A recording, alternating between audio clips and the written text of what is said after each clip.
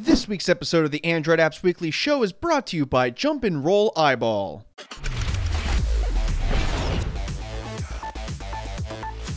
Hello again, ladies and gentlemen, I'm Joe Handy, the Android Authority App Guy, and welcome back to Android Apps Weekly. This is episode number 114, so let's get started. Facebook has mandated that many of their employees must switch to using Android devices over their iPhones. The idea behind the switch is so more of them understand what the Android experience is like. Here's hoping their batteries die as quickly as ours do when using the Facebook app, and the application itself gets some much needed improvements. Scott Games has announced that there will be another Five Nights at Freddy's game, except for this one will be an RPG. A trailer has been put out, but otherwise not a lot of details are available right now. There's no time frame on release yet, but there will be a free demo to play eventually. It'll be called Five Nights at Freddy's World. In a surprising move, Activision has purchased King, developers of Candy Crush Saga, for $5.9 billion. We're not entirely sure why, but this gives Activision a gigantic mobile presence that it did not previously have. For now, everything's going to stay the same, but expect to see some stuff next year as a result of this. The latest Humble Bundle is now live. It currently includes 6 games with a 7th coming soon. Some of the games include Wise Chronicle 1, Block Legends, Rocket Robo, and a whole lot more. You can pay $1 and get 3 games, or pay the average and get everything at once.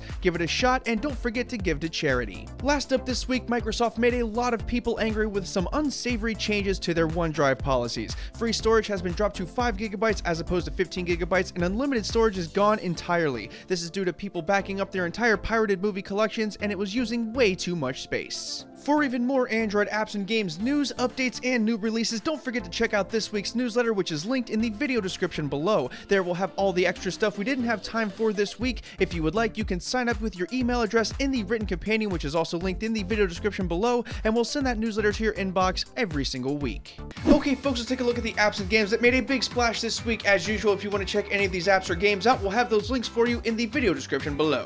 First up this week is Custom Quick Settings. This is an application for Marshmallow users that allows you to create custom tiles in your Quick Settings menu. One of the lesser documented features of Marshmallow is the ability to do exactly this, and the developer has put together this nifty application to make it easier for everyone. It's free to download, and it does not require root. A long time ago, Dead Effect was one of the most popular first-person shooters on Android, and now its successor has arrived on the Google Play Store. It's a sci-fi post-apocalyptic shooter complete with horrific beasts, zombie-type monsters, and plenty of things for you to shoot and kill. The graphics are pretty good, and the mechanics seem to be solid for a touchscreen shooter. It's free to download with in-app purchases, but just be careful of those early bugs. Oh boy, here we go again. Apple has released their second application to the Google Play Store, and this one is called Beats Pill Plus. It's a simple application that can be used by Android owners to control their Beats Pill speakers. Like the last Apple application, it seems to work pretty well and do its job, but the Android community's loudest members wanted to let Apple have it yet again. For what it's worth, the application is free. The long-awaited companion application from Bethesda called Fallout Pip-Boy has been released to the Google Play Store. In a show of good sportsmanship, the company released the application to everyone, even if you didn't pick up the optional armband.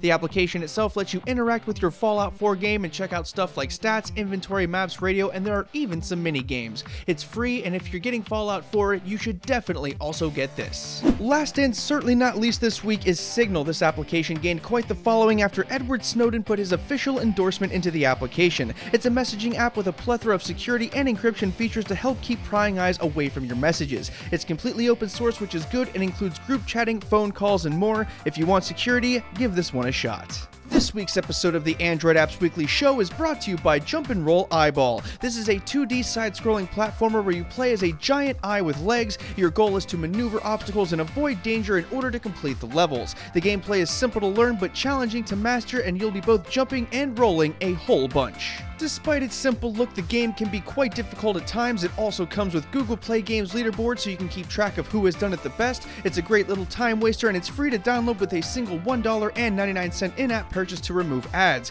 Give it a shot and show your support for the Android Apps Weekly Show. Once again, I'm Joe Handy, the Android Authority App Guy. While you're here, why not subscribe to the Android Authority YouTube channel? If you're hanging out for a minute, we have a couple of awesome videos for you to watch right over there, and they're also linked in the video description below for you folks on mobile. Finally, don't forget to check out the written companion, which is in the video description below, and don't forget to sign up for that newsletter. As always, thanks for watching, everybody, and have a wonderful day.